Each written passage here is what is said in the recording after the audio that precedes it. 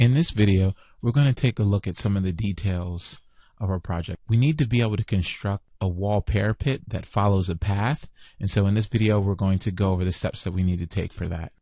So the first thing that we're going to do here is we're going to come in and we're going to create the reference path that we need in order to lay out our sketch for the sweep. At the end of architectural, let's go down and select our reference plane, and I'm just going to create one along this east face where we're going to have that entry sequence that we're now trying to model, the top of that wall. And then I'm going to make sure that we just come out and rename this so that we do have a name. I'm going to name that, this is just my east wall profile, and click apply for that. Alright, so now let's go to our east elevation, and here in our east elevation, now let's begin to just draw some model lines. So still out on an architectural tab, we're going to use our model lines, and we're actually going to select this reference plane that we created.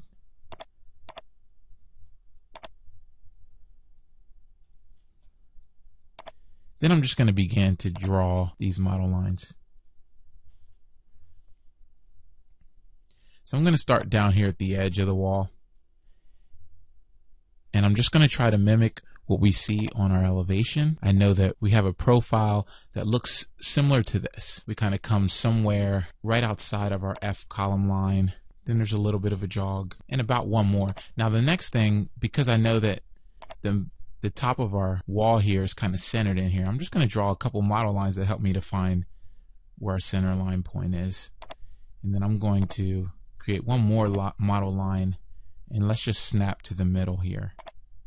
So when my triangle comes up, now we have the center line here. That gives us a point to finish drawing our model line to. And if you refer to the elevations, you'll see the shape that we're looking to create here. And I'm just going to modify this a little bit before I mirror it to the other side.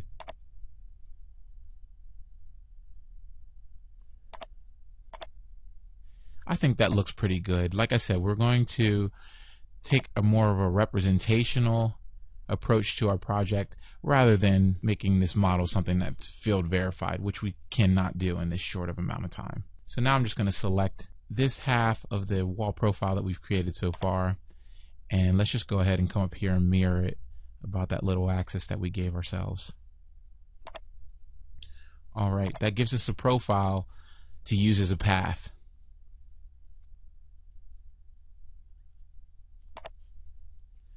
So now we have that. So now I'm going to go back to our 3D view.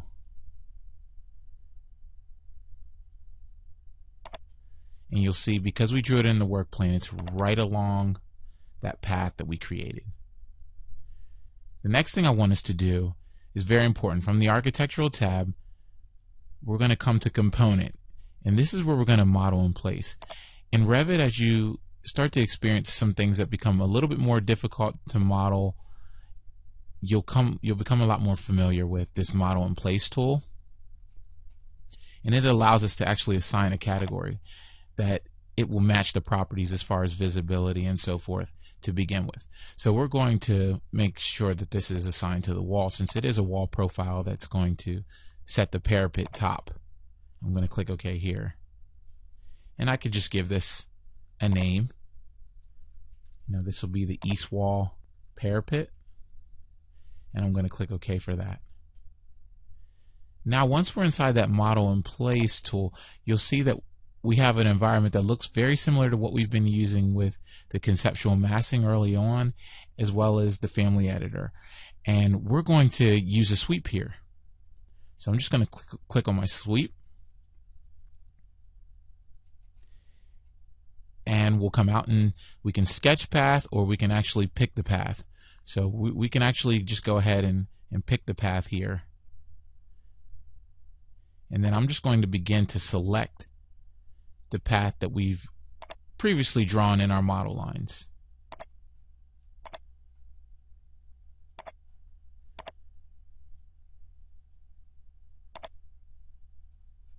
So there we have it.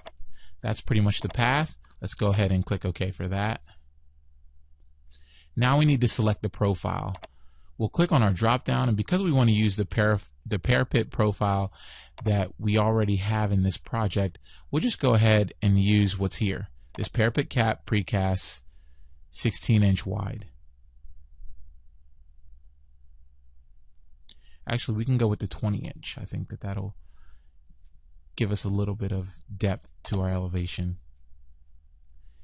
And now when you look, when I zoom in closely, you'll see that this profile is actually rotated about the wrong angle. But up here in our options bar, we're able to just begin to make modifications. So I'm going to go 90 degrees and click apply there just to see that. I'm just going to begin to, I want to select this profile and make sure that we move it about the axis. So let's go ahead and move our profile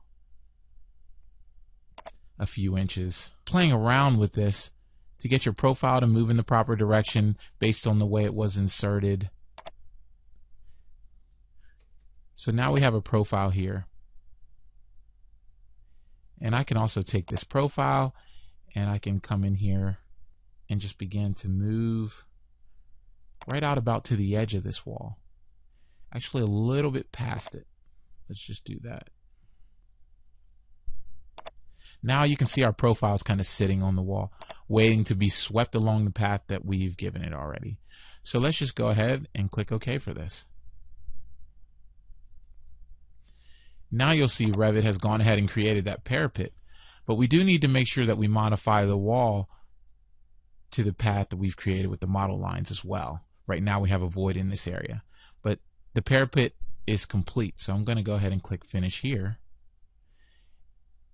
Let's go back to our east elevation one more time, and we're just going to select this wall, edit profile, and now we can begin to make sure we have the wall in place. So we're going to just select these model lines once again for ourselves,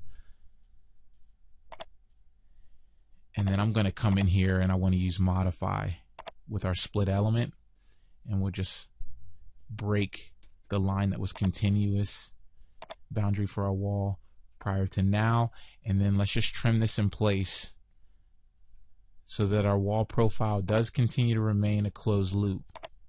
That's going to be important not to get an error here on Revit. So now you can see we have a wall profile that is still complete. It's just been modified. And we'll click OK here. And now you'll see we have the profile that representationally depicts what we have on the east elevation of our building.